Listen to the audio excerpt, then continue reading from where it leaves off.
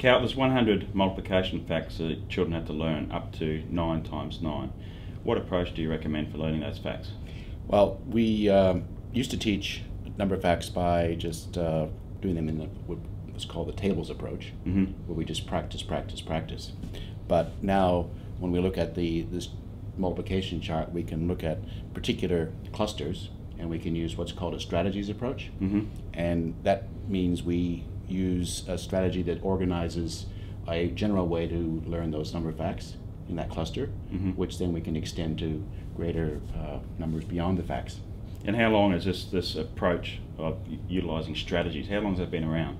Probably 20 years maybe, but there's increasingly research to show the effectiveness of it, so more and more curricula are changing to include a strategies approach to number of facts. So it's not something new. Not brand new. It has been around for some time. Not brand new.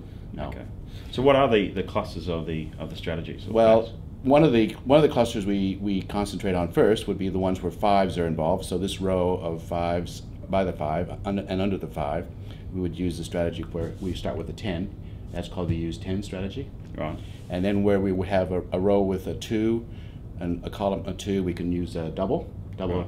So you're saying a row of 5 and a row of 2. So the row is the facts of 2 doubling, and then the column, I guess, is the turnaround facts. The right? turnaround for that, right. So the row of 2, 4, and 8, and the column 2, 4, and 8, all of those facts are quite a few. We can use a doubling procedure. Right.